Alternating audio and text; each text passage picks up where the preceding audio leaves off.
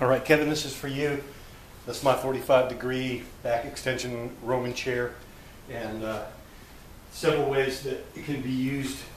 Obviously, the most standard way that people do it is get in here, lock it in, make sure it's set so that it's right at your hip level, and then I'm just going to go down. And I'm going to come up and I'm going to squeeze my glutes together. You don't want to go into hyperextension. You just want to come up to right about there. So I'm trying to keep my chest high and my back neutral. So the other way was all pretty similar. So Bert Contreras' way is to kind of like, I'm going to relax my glutes and then I'm going to explode into my glutes.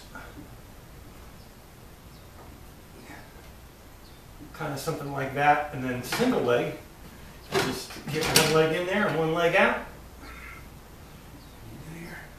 Single legs.